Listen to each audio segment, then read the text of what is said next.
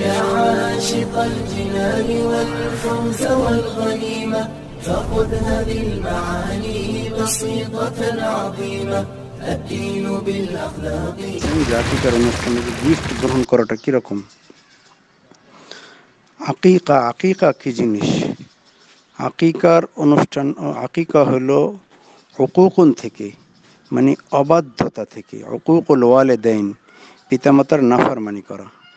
যখন সন্তান নাকি আল্লাহ তাআলা তাকে একটা জান দিছে, আল্লাহ বান্দা শুকরিয়াতান একটা জান আল্লাহর নামে কোরবানি করে, তখন এটা জানের বদলে জান আসলে এই সন্তানের বালা মুসিবাত কেটে যায়। এরপরে এই সন্তান পিতামাতার অবাধ্য ও নাফরমান হয় না, পিতামাতার অবাধ্য হয় না, রোগব্যাধি ছাড়ে। এ হলো আকিকা অনুষ্ঠান। আর আকিকার মূল হলো সপ্তম দিন একটা ছেলে হইলে দুইটা বা মেয়ে হইলে একটা, আর গরিব হইলে ছেলে হইলে একটা দিলেও চলে। তো একটা ছাগল জবাই করা বাস। আর জবাই করার জন্য কোরবানির যা করণীয় এই ছাগলের ক্ষেত্রে তাই করণীয়। কোরবানির গরু বা ছাগলের ক্ষেত্রে যে শর্ত, এই আকিকার গরু ছাগলের ক্ষেত্রে একই শর্ত। কোরবানির গোস্ত যা করবেন আকিকার গোস্ত তাই করবেন। ইচ্ছা করলে নিজে খাইতে পারবেন, ইচ্ছা করলে খাওয়াইতে পারবেন, ইচ্ছা করলে বিতরণ করতে পারবেন, ইচ্ছা করলে আপনি ফ্রিজেও রাখতে পারবেন। আপনার আকিকার অনুষ্ঠান শেষ। আকিকার মূল হলো জবাই হওয়া। আকিকার অর্থ এটা না যে মানুষকে খাওয়ানো। আর আপনি খাওয়াবেন, আপনি আপনার বাড়িতে মানুষকে ডেকে খাওয়াবেন।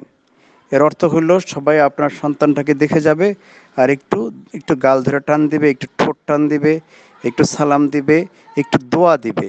সবাই দেখে মন থেকে দোয়া দিবে। আর দোয়া সাধারণত মন থেকে হয়ে থাকে, মুখ থেকে দোয়াও হয় না। যদিও মুখ থেকে দোয়া দিলেও দোয়া কবুল হয়, কারণ ফেরেশতারাও তো তার রেকর্ড করে।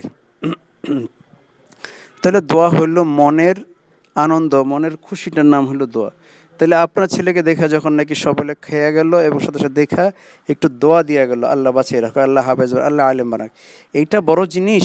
নাকি আপনি তাদেরকে দাওয়াত দিলেন, আকিকার দাওয়াত দেওয়ার পরে তারা বিপদে পড়ে গেল, যে বিপদ আসছে, কি বিপদ আসছে, যে এখন ছেলে দেখতে যাব, আমি তো তার কাছের আত্মীয়, আমার কাছে তো টাকা নেই, তাহলে কি করতে হবে, এই অনুষ্ঠান যাইতে তো হবেই। তো এবার কি করো, শহরের দোকানে যাও, যা কিছু জামা কাপড় কেনো। আর কি করো, টাকা নাই, ধার করো, ধার করে না একটা আংটি কেনো, একটা এইটা কেনো, ওইটা কেনো। তাহলে এটা কি সে স্বেচ্ছায় দিল? স্বেচ্ছায় তো দেয়নি, দিতেছে সামাজিক চাপে, আপনার চাপে।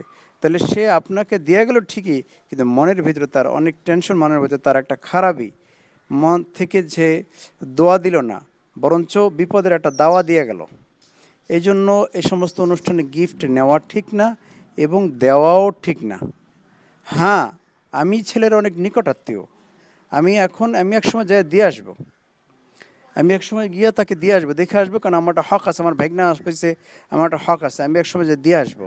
কিন্তু সেটা স্বেচ্ছায় হওয়া চাই, সেটা স্বেচ্ছায় মন সন্তুষ্টিতে হওয়া চাই। কারো মাল, কারো মনের অসন্তুষ্টিতে বৈধ না, এবং তাতে বরকত নেই। এই সমস্ত গিফটে কোনো বরকত নেই, কারণ মন থেকে কেউ দেয় না। আর যদি কেউ সত্যিকারে আত্মীয়তার কারণে, বন্ধুত্বের কারণে আপনি তাকে বলেন নাই, তারপরে সে দেখে আসে, দেখতে গেছে, তার কর্তব্যের খাতিরে দেখতে আসছে, আইসা একটা আংটি দিয়ে গেল, জামা কাপড় দিয়ে গেলো, এটা মন থেকে দিল, এ আপনাকে দোয়াও দিয়ে, আপনার সন্তানকে দোয়াও দিয়ে গেল।